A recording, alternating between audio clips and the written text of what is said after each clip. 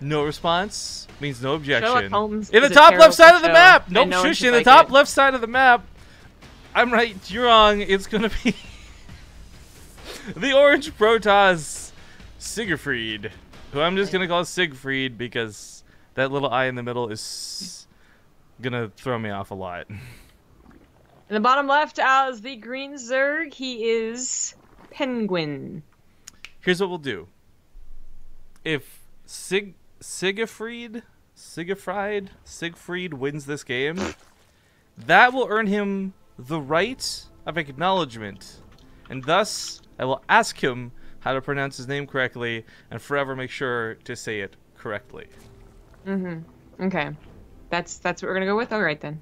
You know what's funny about the Sherlock Holmes motif, actually, to start off this series that you brought up? What? Benedict Cumberbatch, who plays Sherlock Holmes, can't say penguin. He says Penguin. PengWin. Well, he's actually a good actor. I can't say he's a bad one. Right? You look at the guy, and this one blows me away. If you look at him, he doesn't look like he would have a good voice or be a good actor. He just looks like a weird dude. But the second he opens his mouth, you're like, bravo! Bravo. It's nice to meet you. Well done for being British. Pretty much. I mean, cheater accent. We've been over this, right? Okay. Anyways, before we get too far into the game, just quick. You're watching the Ting qualifiers. I think that should be pretty obvious from the banner down here. bttv.ting.com if you guys want to learn more about Ting. We'll go throughout what Ting is as the day goes on, as this is only the first cast of the day after all. Yep. So what I was worried about for Seigifried, yeah, is there's a very popular all-in going around that is fairly easy to execute. It's early, it's gonna win you a game a lot of the time, and it looks like PengWin is setting up to do it, so I am quite worried for our protest friend here. Yeah, so Overlord drops on Arena have been becoming a lot more popular. I'd say there's because there's really two directions that could go. I wasn't looking at the production tab while you were talking. One is like the Roach Ravager all-in, which is proving more and more difficult. You missed it during the finals, but when we had Lambo on for the winners interview after the random versus random tournament yesterday, he told us just how easy it is to tell your opponent you're going Roach Ravager on this map and still pull it off. But that's not the direction this goes. Of course, you're referring to the Overlord drops, and we first saw Sulky do this, which I thought was hilarious. But the thing that works out so well about this is you bring queens with it. So you actually have a way to tear down the mothership core. There's a Void Ray coming, and if the Void Ray was out and intercepts the Overlords, it turns on their prismatic alignment, and maybe these die with all the queens inside of them. Maybe PengWin does this a lot on this map, so Seigifried kind of knows what to expect. However, the timing's not going to work for him. Not perfectly, at least. Oh, actually, PengWin! Those are the queens! Actually gets I get the queens out. Okay. Yeah, that was the That was important part of this. close. Oh, he did lose one. He could have picked it up and saved it. Overcharge. Yes, He's he unloading could have. into the overcharge. These things are just dying on arrival. Now he does It's take not out the the best. Void Ray. And not quite the militia core. It's Lings in the front too, as there's no wall off, so that's kind of a guaranteed Nexus kill if just you would just picks send up- Lings over there. The queens are so slow off a creep. You can just use the Overlords to move the queens around. Well, yeah, but pick 'em up! Yeah, he lets one die. The Lings are starting to get in now. Another Void Ray's on the way. This is already doing a ton of damage for Wait. PengWin. And Seigifried, is he going to lose? Oh, he's got two pylons. But how is that one not powering the Stargate? Are you serious? Aren't they both European? I don't know. Are they? I thought you said Seigifried like has signed up for a lot of the European tournaments. Well, that was my guess. I don't know. Oh, and then PengWin says they play a lot. Yeah. Okay, I'm just wondering why they're on the EU server, because I was wondering if there was any delay. Woman, the please. queens. I was like, what's the importance of this? Like, It can't be important, like... no, that's a good point. Well, I'm busy hyping up the Void Ray, the pylon going down, and you're like, oh, is he European? I was like, what the fuck? Yes, very No. hype. The Void Ray isn't out. Look at that. No, okay, you're right, though. Like, that is a good point, like, in actuality. Like, if they are both European, they should probably both play on the European server. Regardless of this, though, Seigifried is in a lot of trouble. The Nexus is going to go down. He already lost a bunch of probes through this, and, of course, that Void Ray going down, and no gateway units means no counterattack. Yeah. The Stargate still has the chrono on it. Aww. Well, the Nexus was pretty much doomed, as it had nothing protecting it. Not really any pylons, no SimCity, not even probes to pull at it, so that was almost a freebie. PengWin's macro has taken a turn for the worse, I guess. Well, he was banking he's joining 1,200 minerals.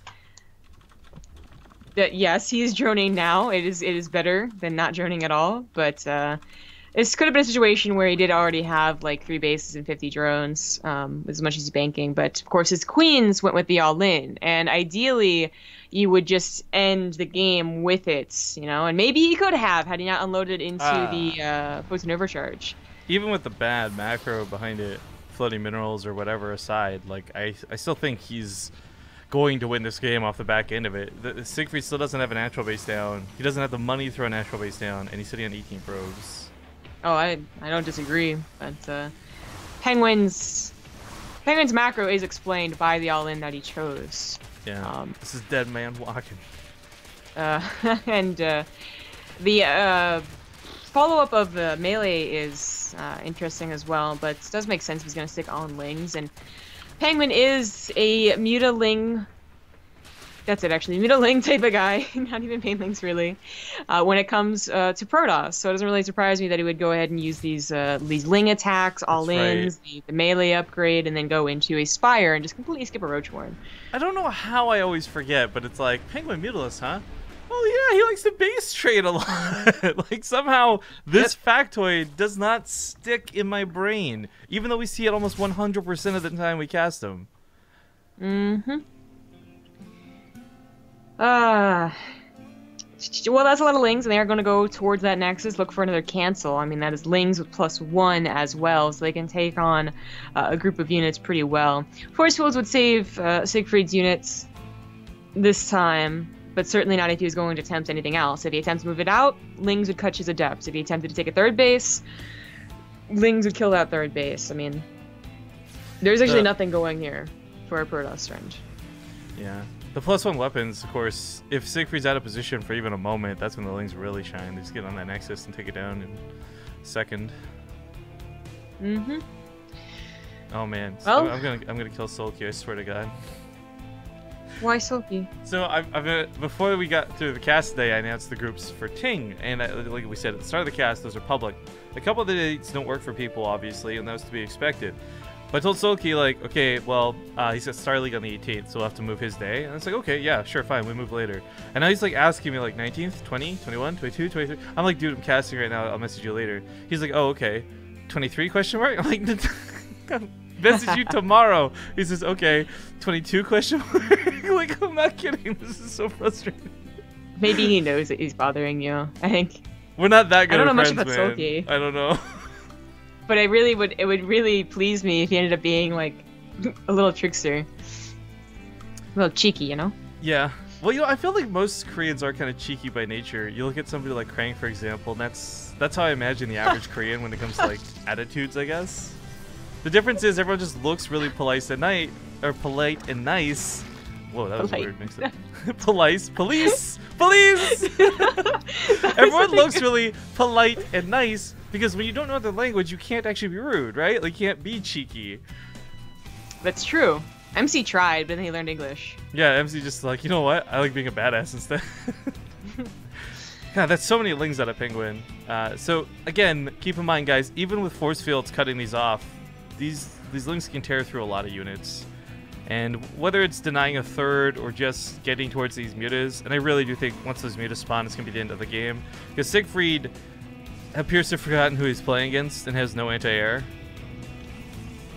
Well, I think maybe he remembered and that's why he opened up Stargate, or maybe he thought it was a good idea versus the over the drop, I'm not sure. But then yeah, maybe he forgot as the game went on. I mean, honestly, PengWin has taken his time getting up to the mutas. You know, there was the macro in the first place, and then the lair came down, and he waited a while to get the Spire, and now they're on the way, but he is in a winning position, so as much as we can like jab him about like his macro mistakes or whatever, he has won this game, and these mutas are just going to actually like force Seigifried to GG.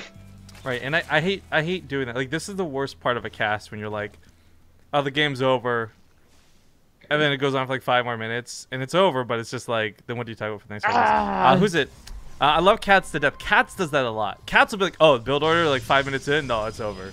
And like, he'll be right about it, but it's like, dude, then like, why did you automatically make the next 10 minutes so boring? But that's kind of what happened here, unfortunately, and PengWin will take the first game. Also, Epi